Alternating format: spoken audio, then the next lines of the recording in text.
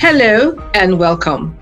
I am Lillian Agbeyegbe, your friendly community health educator. I am excited to welcome you to another episode of Your Public Health Professional and You, coming to you courtesy of the Maryland Public Health Association.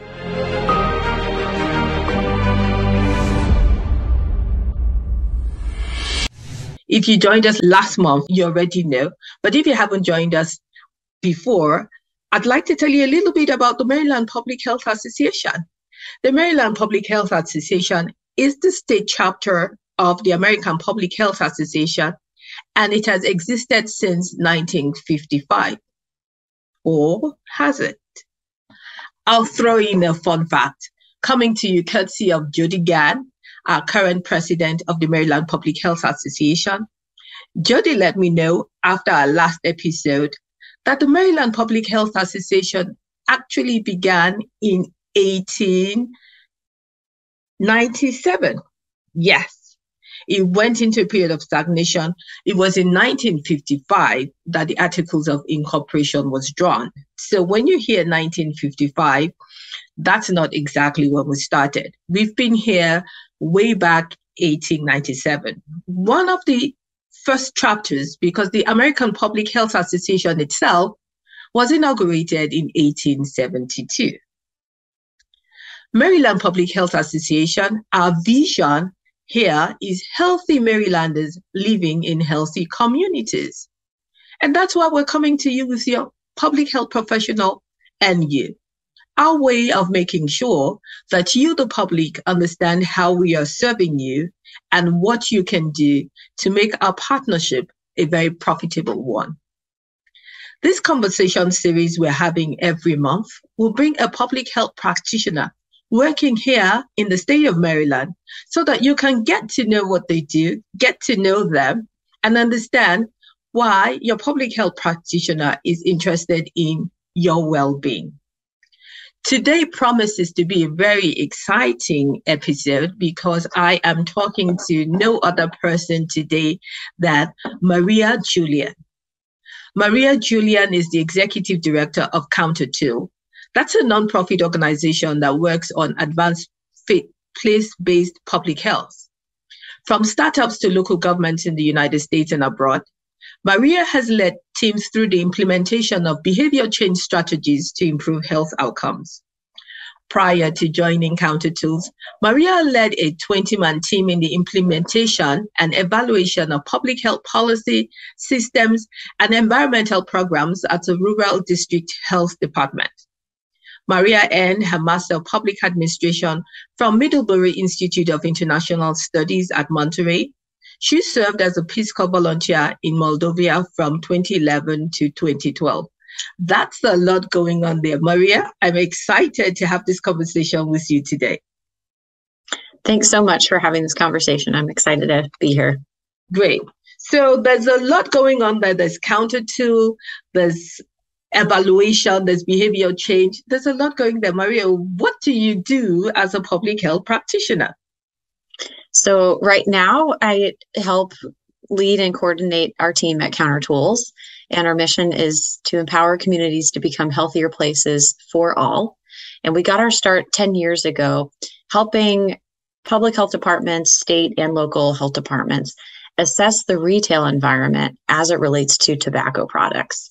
We've since today grown in our breadth and depth of that mission, and we still support state and local health departments, but also behavioral health departments, other government entities, sometimes enforcement entities as well, to assess the retail environment for alcohol, tobacco, and a little bit of cannabis as that starts to gain traction, and healthy food. So looking at the retail environment, which is oftentimes the most critical point of contact where these substances enter our community, and thinking about both macro and micro level factors of the retail environment, how this impacts youth initiation of these products, how it impacts, for example, a smoker who has quit and wants to stay quit or is on that quit journey still, how the marketing and advertising and targeting of the tobacco industry impacts and marginalized communities disproportionately so.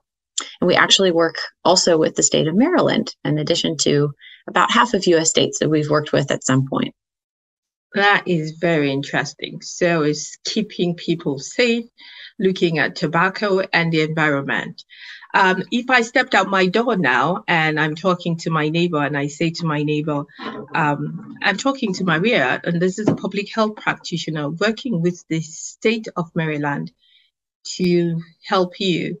How do I explain what you're doing and how it impacts my neighbor or my young daughter who's a youth person, to say, this public health practitioner is helping you working with the government? What can I say to them to get your work across to them? Definitely. Well, we're absolutely the behind the scenes people. There's all different roles in public health, as we know, and ours is really to support the superstars at, for example, in Maryland, this public health department, who are doing incredible work. They're the masterminds behind their strategy, but we're supporting them to provide them with evidence and storytelling materials to make a really strong case for policy change. So they're going out and coordinating data collectors who are assessing the retail environment in the convenience stores and other stores across the entire state of Maryland who sell tobacco. And they're trying to figure out, are tobacco products located near colorful products and products close to candy, for example? Are they 3 feet above the ground because they're really trying to be targeted toward children or young people, youth, who really, shouldn't have such exposure to these products? And also thinking about, what's the proximity of our tobacco retailers to schools and parks and playgrounds and things? So we provide training and technical assistance and the software that enables the wonderful public health practitioners we have in Maryland to do their job even more effectively and to tell the story of their community's health by having compelling maps that show density and proximity of retailers such as tobacco, and help advocate for the right kinds of policy change in Maryland that are going to really make a difference. This is interesting. So if I'm hearing you right, when my young person goes out and they don't find tobacco products near their school, it somehow has something to do with the work that you're doing. And yes, and absolutely, we can't take any, direct credit for it. Yeah, that's why I said somehow has to do with the work that you're doing, the information that you're so providing to the people who are advocating for those policies. So there's a policy in place now that says that tobacco companies can't sell tobacco near schools. It has something to do with the work that public health practitioners like you doing behind the scene, providing the evidence to say these stores can be close to schools because this can influence young people to start smoking. And we know that if they start smoking earlier, it's much more difficult for them to stop smoking. So the work that you're supporting people who make this possible. Certainly. Yes. Yeah. And it's a really collaborative effort. And it's nice to be able to learn and understand examples and successes across states and across communities. What has worked in one community may not work exactly in another, but we can learn from each other what has worked. Awesome. So we're learning from each other. We're going out, and I like the other one you spoke about. So when somebody goes to the store and just thinks that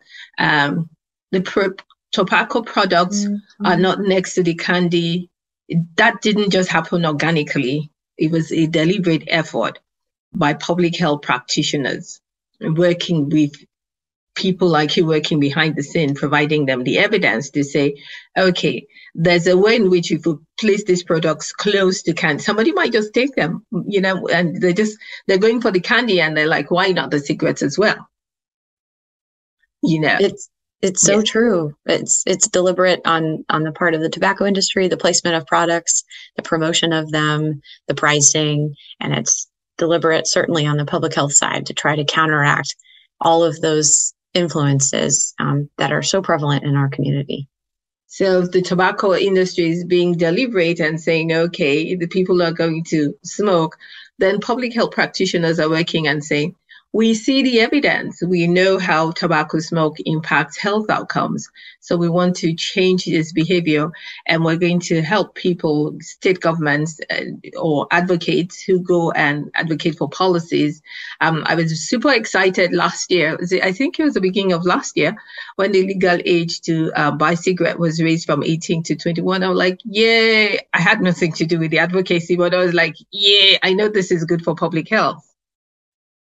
Certainly. And there's such an important role that state and local public health play, even in a policy like that at the federal level that moved the legal age to 21, because there wasn't much funding or implementation support around that policy.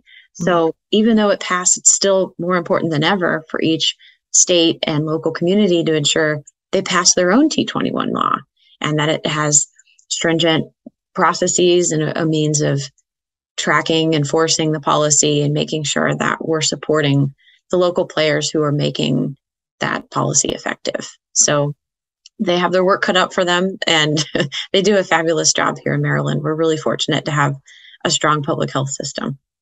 Maryland, thank you, public health practitioners in Maryland. I see the excitement. I see your face light up when you're talking about this work, but it's a master public administration, and then it's public health.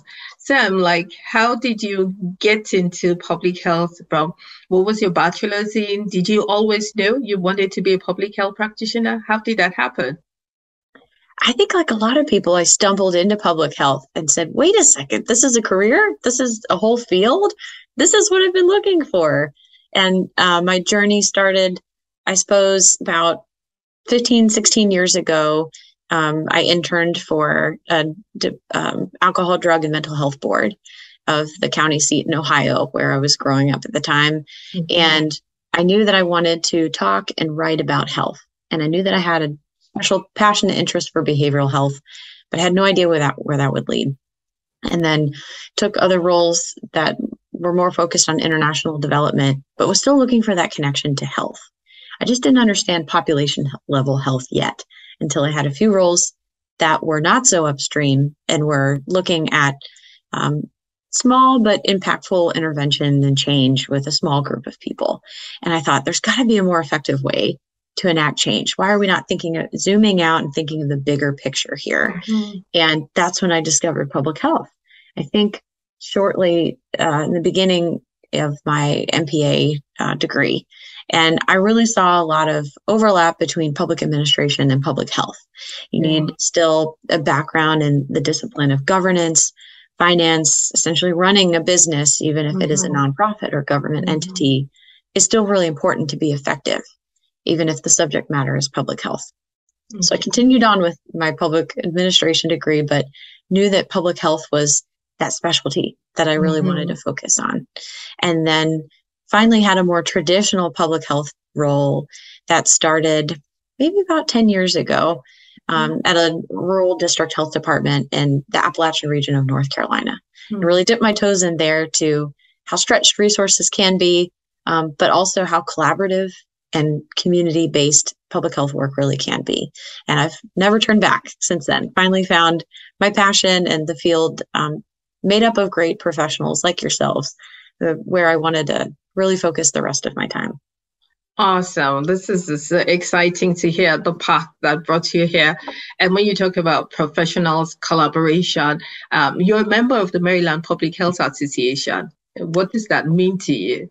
Yes, I'm still discovering the benefits, truly, because I moved with my family to Baltimore, a little over 2 years ago. And one of the first things I did was join MdPHA.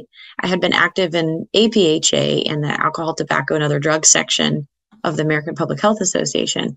But I had found a lot of benefits in the prior state where I lived and worked with that state affiliate. And I knew right away I needed to connect with MdPHA here. Immediately connected with some really rock star folks involved, like Rami Eck, who encouraged me to get involved in the advocacy committee and started to get to know the people who make MdPHA special. And now that we're starting to maybe move toward in-person gatherings a little bit more, I was able to meet some people in person this summer and continue to be involved in the advocacy committee. But it's clear that MdPHA is very active, one of the most established state affiliates we have. And I'm amazed by the subcommittees and how active they truly are. Awesome. Tell us a little bit about the advocacy committee that you belong to. What do you do there?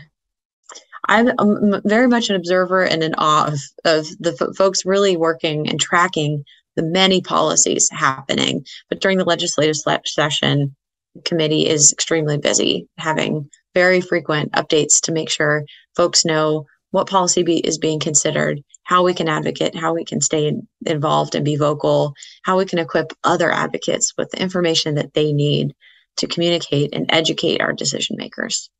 Awesome. It's been so exciting to listen to you and get to hear about how you got into public health, the work that you're doing, working behind the scenes, but really helping, making sure that data is available for people working in the forefront to go out and advocate, working in collaboration, partnership, and that's all public health is about.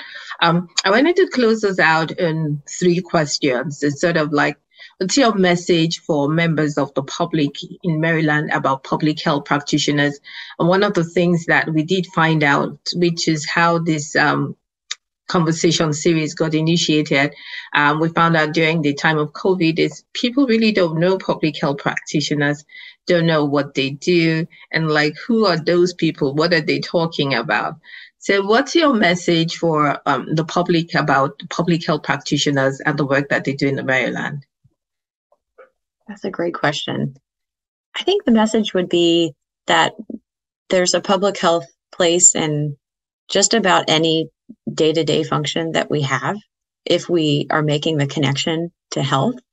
And one of the most magical things about public health that I appreciate is the way that we think about those upstream levers that we have that are going to pay dividends later on. So I guess I would encourage folks to think that we can either pay now or pay later for the conditions we have in our community and our environment, and encourage folks to reach out to the public health folks that they do know. And if they don't, to reach out to their local public health department and see how they might be able to get involved, because community is such a cornerstone of our work. Without the community-led collaboration, nothing in our work can be, I think, meaningful or significant. So it takes all of us. It's a very collaborative field, like you said. Yeah. So there's a place for all of us, I think, to be involved in public health. Awesome. It takes all of us. There's a place for all of us. And getting to all of us, the field and the practitioner, you didn't come in any traditional route. So if somebody was thinking, public health, yes, no, how do I do it? Why should I do it? What's sort of like your advice for them? Somebody knows that they want to do public health, or somebody doesn't know, but they're thinking about it. How does somebody get into the field? Oh, so many great ways. I mean, a really old-fashioned way that I think can be very beneficial to learn and understand is to reach out and ask if you can truly just tag along with someone for the day and wander around maybe, local public health organization or entity. And I think folks would be amazed at the diversity of the activities happening. You can tag along for an environmental health inspection at a local restaurant or childcare center. You can understand and be really active in policy change that's happening. You can attend community hearings and help organize, community mobilization about just around any topic that's passionate to you. So I think it would be just to see if you could reach out to the folks already doing public health. I'm sure they'd be more than happy to welcome you and share about their challenges, their wins, and what they love about public health too. And in terms of education as well, do you think it is a restricted field? Do you really have to have one particular kind of background to go into the field, or just your passion and interest is enough to get you started? Oh, it's one of the things I really love about public health is how interdisciplinary it is. I have a public administration background.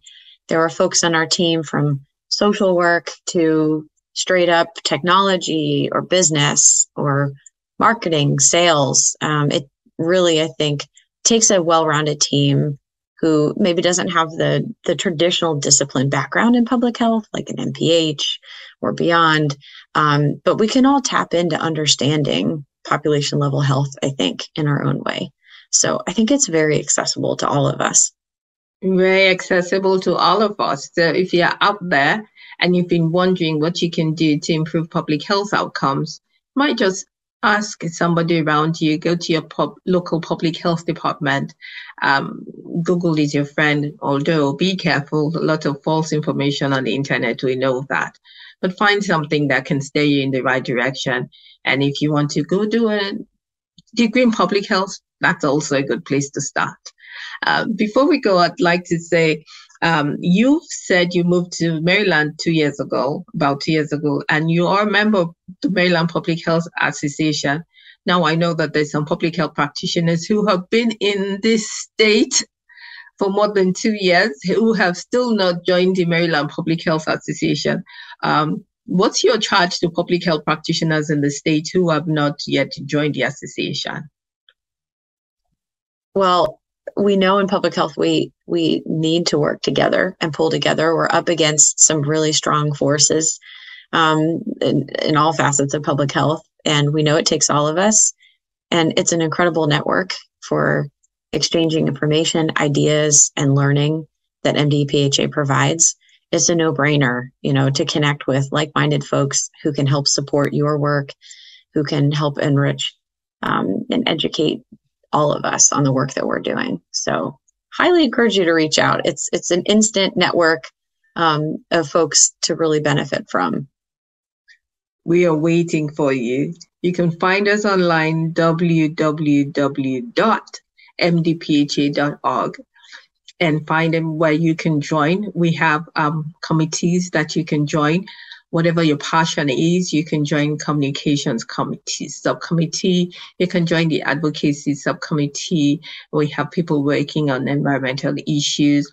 We promote job opportunities. We try and work with mentoring. We have a student section. So if you're in school, there's somewhere for you to fit in. Before we go, Maria, do you have any last words, last insights, last anything that you'd like to share with us? I just want to say thank you for the opportunity to get to speak with you today and to reflect on my time so far with MdPHA. It really is a great network and an opportunity to be a part of it. So I couldn't agree more. I encourage everyone who hasn't already connected with MdPHA to check it out. Great. So you heard that from Maria. Of course, she's an MdPHA member. So yes, she's right in asking you to check it out. I'm also an MdPHA member, so I am also going to ask you to check it out. My name is Lillian Agbeyegbe. I am your friendly community health educator, coming to you with your public health professional and you, courtesy of the Maryland Public Health Association, where our vision is really Marylanders living in healthier communities. We want to make sure that we are out here working for you. We are interested in making sure that you stay healthy. If anything happens, you're able to recover and be healthy. You can send us any information, questions, comments. Our email is getinfo@mdpha.org. Until I come your way again, stay healthy and do all the right things. Get in your physicals and all of the wonderful things. This is October. So many things to be aware about: breast cancer, domestic violence, and people are out there sharing information. Pay attention. There's something you can do to stay healthy, and we hope you'll do it. I'll talk to you again when I come your way next time. Thank you for listening.